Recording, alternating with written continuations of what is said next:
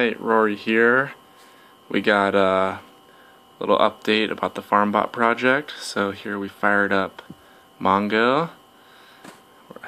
We are SSH'd into the Raspberry Pi right here. And the Raspberry Pi is connected up to the Arduino ramps setup with some of our motors.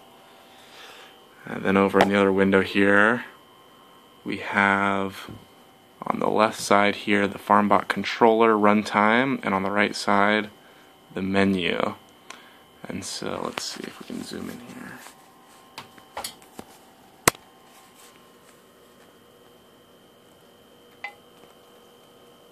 There we go. So we got a couple commands that we can put in, and it should move the motors. So let's try moving up. So type in R, and then over here I'm going to press enter, and this motor, the Z-axis, should move. There it is.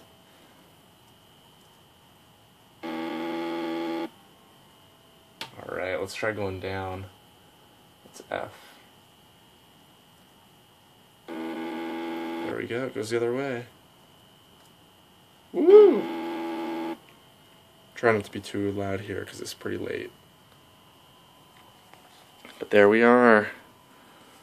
FarmBot in action. Gonna hook these motors up to the actual robot hardware outside in the backyard tomorrow. So we'll get an update then too.